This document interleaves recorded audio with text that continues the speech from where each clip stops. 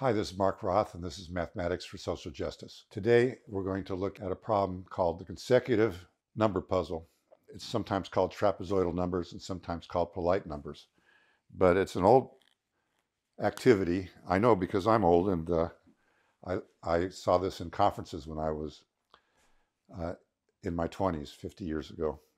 So the first time I saw it was at the Solitaire Math Conference in Northern California in approximately about 1974, and the speaker was named Sam Lipman.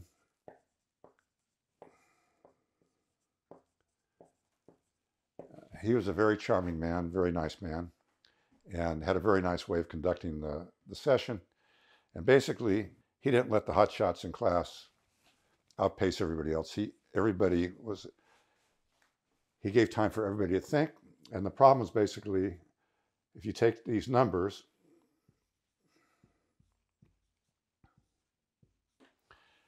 how can you write them as the sum of consecutive positive integers? So you can't do 1, and you can't do 2, but you can do 3. 3 is 1 plus 2. And you can't do 4, but you can do 5. It's 2 plus 3. And notice they're consecutive, right? And 6 is 1 plus 2 plus 3. And 7 is 3 plus 4. So let's look at some bigger numbers, and let's jump to, say, 18. Maybe 18 can be done more than one way. So one way to do 18, I believe, is it might be 3 plus 4 plus 5 plus 6. Why would I think that? Because here's a core of, I call the middle of the core. The core is 9, and then, look, here's another 9. And we know 9 and 9 is 18. So let's see if there's another way to make 18. And well, if I divide 18 by 3, I get 6. So that could be a single number core. I'll circle it. And then we can have one number below and one number above. And actually, if you move a 1 from the 7 to the 5, it's actually equal to 6 plus 6 plus 6, which of course is 18. This is two ways to do 18. So some of these numbers can be done more than one way. And if you remember, some numbers can't be done at all.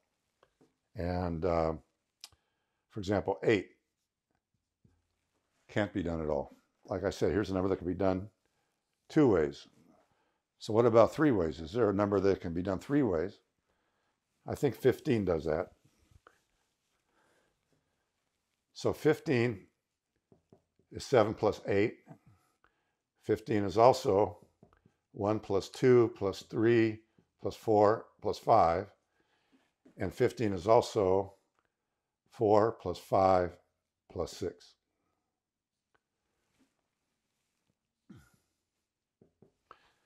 And that's about as much as I learned from Sam Lipman. By the way, I went to that talk more than once. I enjoyed his talk so much. He just was a wonderful presenter. And we had a lot of wonderful presenters at Asilomar in the 1970s, but he was definitely one of them. Now, another person I've mentioned in these videos is Bob Wirtz.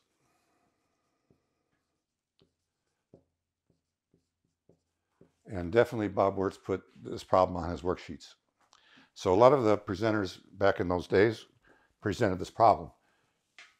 But I don't remember them getting into too much depth. So I didn't get into any further depth until I worked with the Julie Robinson Festival, and specifically with Joshua Zucker.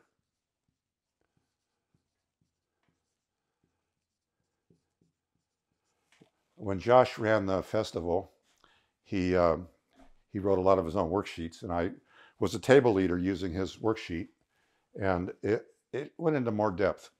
So one thing I learned from working with his worksheet was that there's a one-to-one correspondence between most of the odd factors of a number and the number of ways you can do it.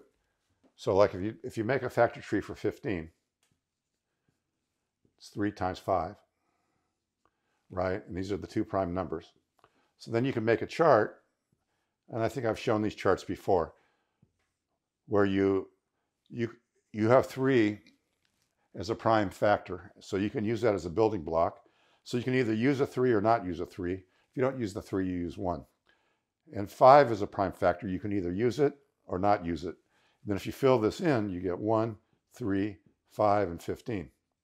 Here's the deal. You don't use 1. 1 doesn't help you get one of these consecutive sums. But the other 3 do if they're odd. And so they're all odd. That means 15 should have 3 sums, and we found the 3 sums for 15.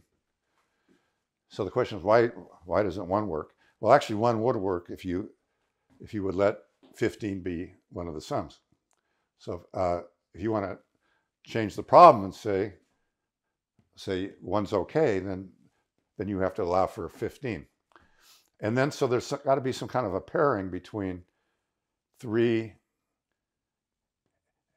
and 5 and 15, and the 3 ways you can write 15 as a sum of consecutive positive integers. So now I'd like to do a proof. So that's the most sophisticated step, I guess, is to actually prove this is the case, not just believe it, but actually prove it. I'm going to do something a little radical. I'm going to change the rules.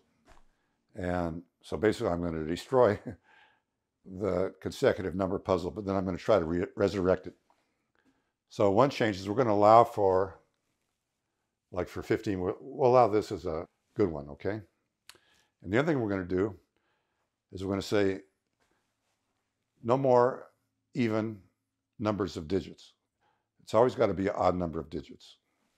I'll write it like this. So one number is okay.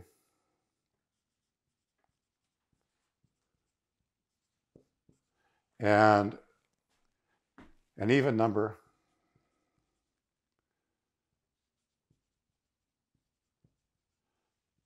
I'll write summons for each number is out. So remember when we did 18, we did, I believe we did 3, 4, 5 plus 6 is 18. That's out. Temporarily, we're not going to allow this. But we are going to allow negative integers and 0. So 0 or negative integers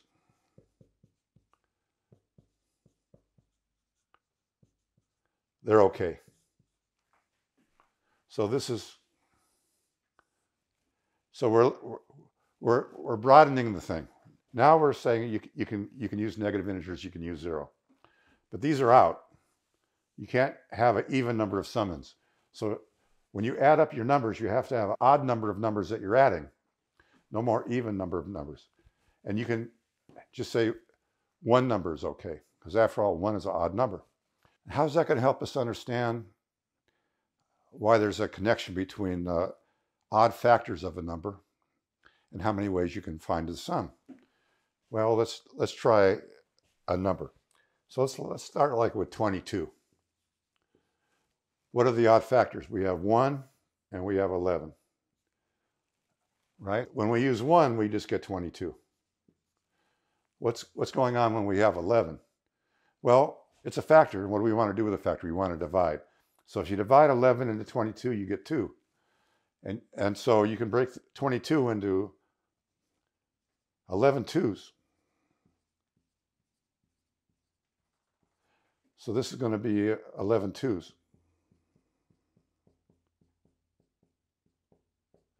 And which one's in the middle? 1, 2, 3, 4, 5, and 6 is in the middle. Now what am I going to do? I'm going to move 1 from here to here, move 2 from here to here, move 3 from here to here. And when I do that, I still have my 2 in the middle, but then it's going to go down, 1, 0, -1, -2, -3. And going up here, I'm going to have 3, 4, 5, 6, and 7. So 2 is in the middle, and I have 5 above, and I have 5 below. If we add all this up, do we get 22? Well, let's see.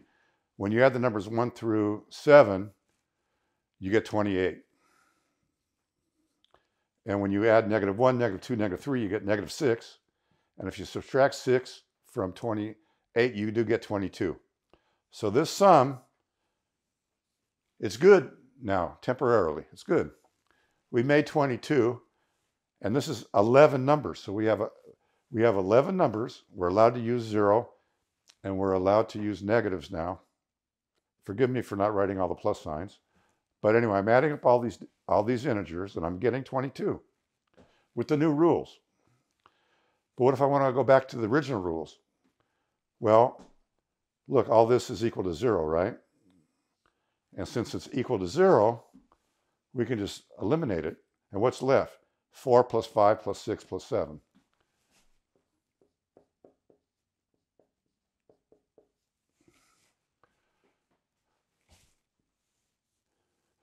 Okay, so I think you can see what I'm getting at. What do you do with the negative factors of 22? Okay, you divide by them. And what are the two numbers? 1 and 11. You divide by 1 into 22 and you get 22. You divide by 11 into 22 and you get 2.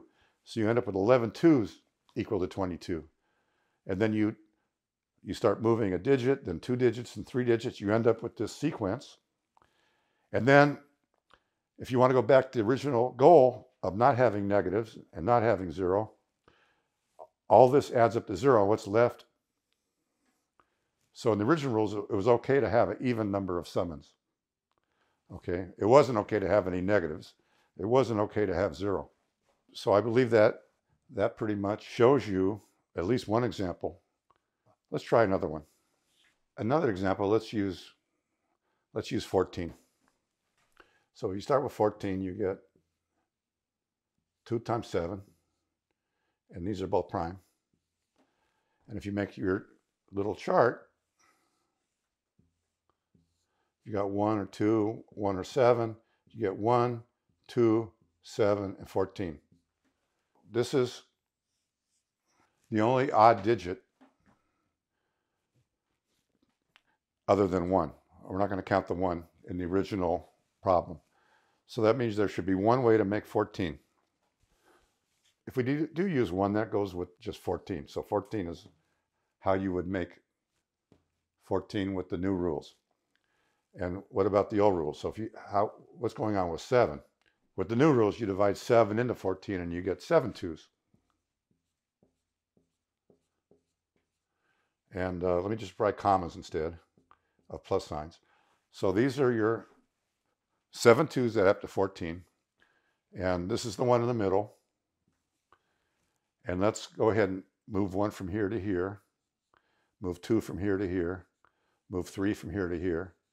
So that makes this 1, 0, negative 1. It makes this 3, 4, and 5. In the new rules, this should add up to 14. So let's see, we have 9, 12. Okay, I forgot my 2. Sorry about that. So we have 9, 12, 14, 15, minus 1 is 14. So this is all 14. But again, we can take these numbers and they add up to 0. So we can just eliminate 0 and we get the sum 2 plus 3 plus 4 plus 5. And that does add up to 14. Because after all, we have 7 and then another 7. So what's left? We haven't talked about the numbers you can't do. So we can't do 1, we can't do 2, we can't do 4, we can't do 8, we can't do 16, we can't do 32.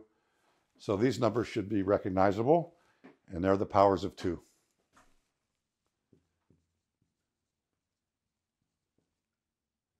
So how should we try to prove that you can't do the powers of 2? Maybe we should talk about why these numbers are sometimes, the numbers that you can do are called trapezoidal numbers.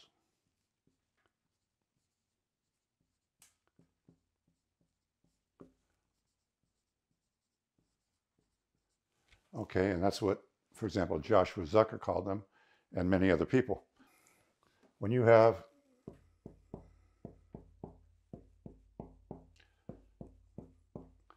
and let's say you eliminate these. what do you have left? You have 3 plus 4 plus 5. So when you take off some of the top of a triangular array of dots, what you have left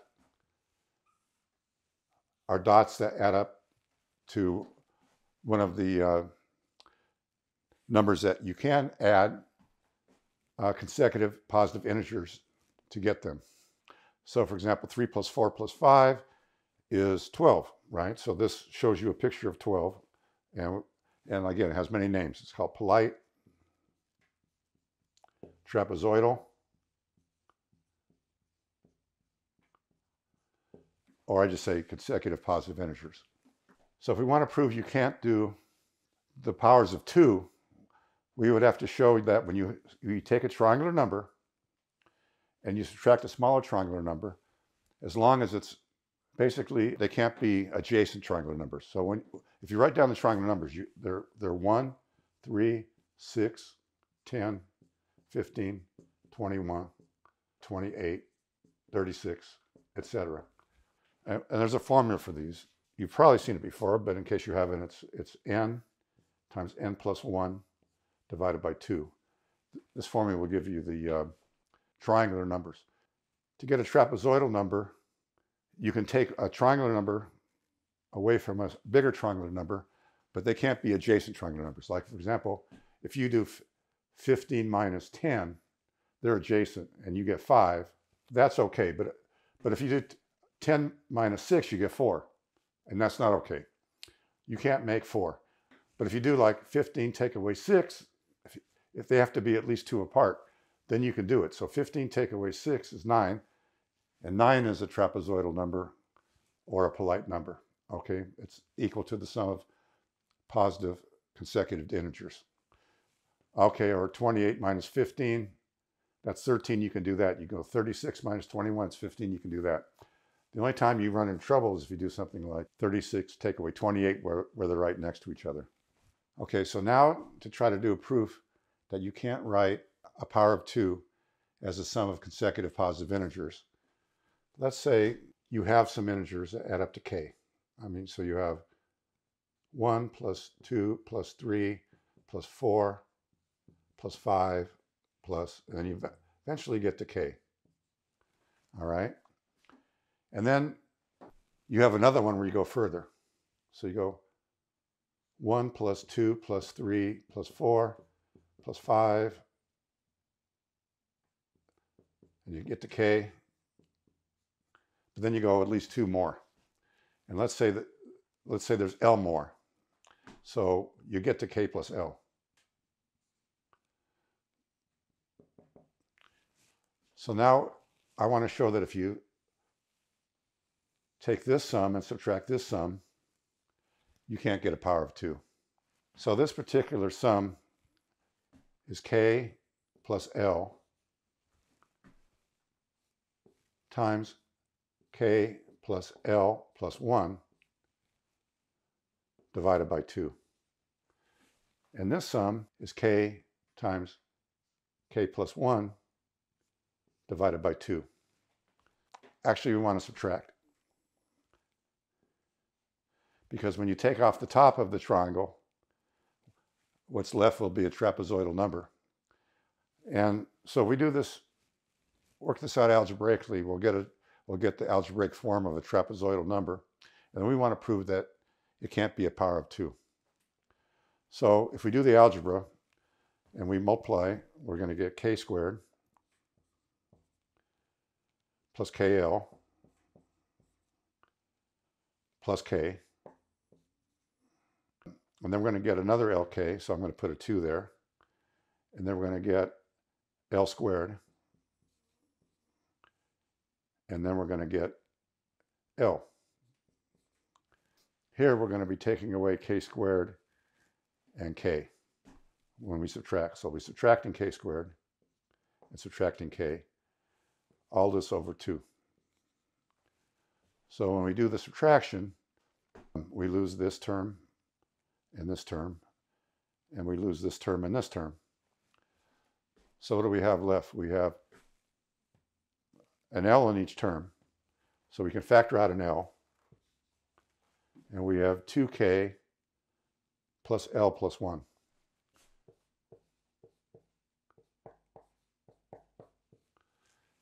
Again, all over 2. Now suppose L is even. If L is even, then this is going to be even, even, plus 1 makes this odd. So when L is even, the other factor is odd. But what if L is odd? If L is odd, that means 1 plus this odd would be even, plus 2k would be even. So when L is even, the other factor is odd. And when L is odd, the other factor is even. This is equal to the trapezoidal number, but it can't be a power of 2 because you're going to have, when you multiply an even times an odd, you can't get rid of that odd factor. So remember, a power of 2 has no odd factor. So if you, for example, 16 is 2 to the 4th power, there's no odd factor. But here, this number will have an odd factor. So all trapezoidal numbers will be in this form, and they'll all have an odd factor. So that should prove that, that you can't have a trapezoidal number or a polite number or a number that's the sum of consecutive positive integers, which is the power of 2. And to give credit, I got this proof from a paper by John J. Watkins. And John J. Watkins had 2 co-authors from Colorado University or college. This paper was shared with me by Ron Lancaster, my Canadian friend and colleague, who also loves this particular lesson. So Ron Lancaster, again, my Canadian friend, he also shared another paper with me by W.Y. Pong, who is a professor at Cal State University, Dominguez Hills. And he basically, in his paper, he proved it the same way I did. I didn't learn the proof from him, but he basically did it the same way. So he wrote a very nice paper, and I want to give him credit as well.